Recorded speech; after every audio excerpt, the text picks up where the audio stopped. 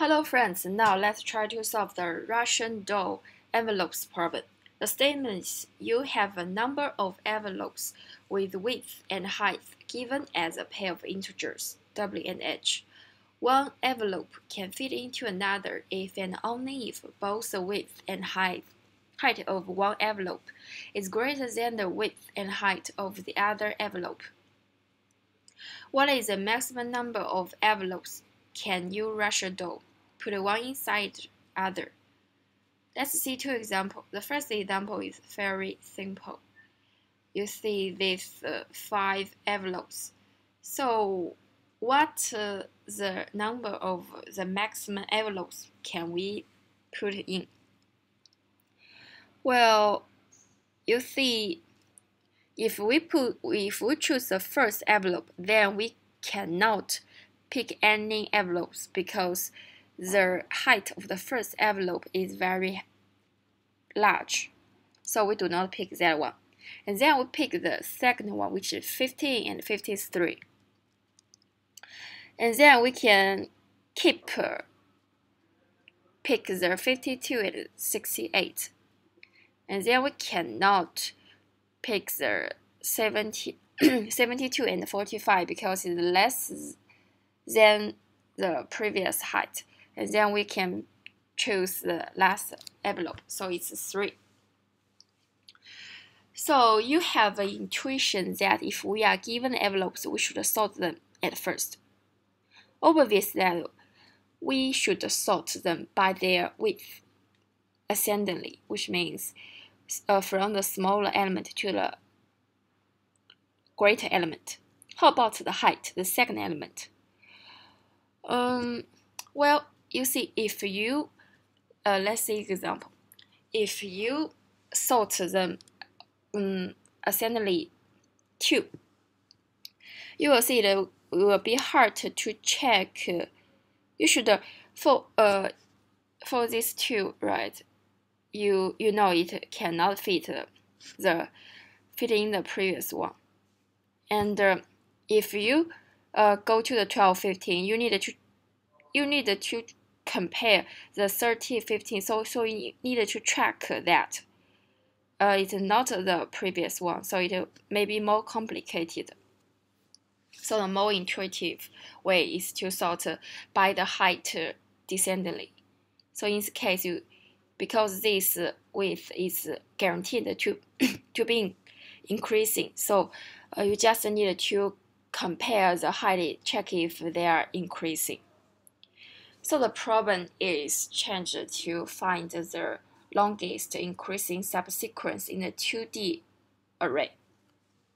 As I said, the first step is to sort this 2D array, and then we need to use a DP array. Why? Because the width is guaranteed, so we just need to compare the height.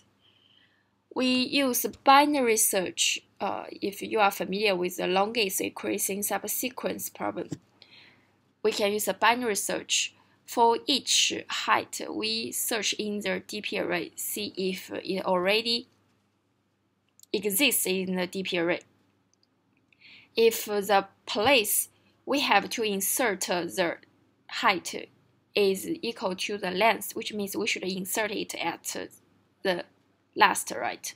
So in this case, our longest increasing subsequence increment by 1. So that's basically the idea. Let's see the example. First, the length equal to 0, and we start from 0 to 0. So the place we need to insert this 4 is 0. So the index equal to the length at the beginning is 0. So the length is increment by 1. And then we search from 0 to 1. For this 15, we not find.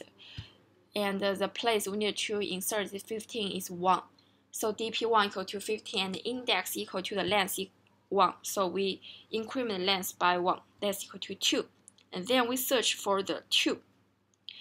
And the 2 not exists in the DP array, but the place we need to insert this 2 is 0. So we update the DP0 to the 2, but the length keeps the same. and then we need to find the 50, and the 50 is obviously needed to be inserted at the last, so the dp2 will equal to the 15, and the length should increment by 1. So in this case, it's 3. So we can ration dough at 3 most. Okay, so it's the same for this example. Okay, so let's do it. So if the envelopes equal to none, or the envelopes dot length equal to 0, we just return 0. And if not the case, we get the n, which is the total number of the envelopes, the length, and we knew an array, dp array. Okay, that should be n. And we also need the length at the beginning to 0, and then we sort these envelopes. So how to solve that? We use two elements a, b. Okay, if a0 equal to b0, and I say we need to solve them descendingly. So b1 minus a1. If not the case, we just use a0 minus b0, which is ascendingly b0. Okay, and then for every envelopes, right, we try to do the binary search.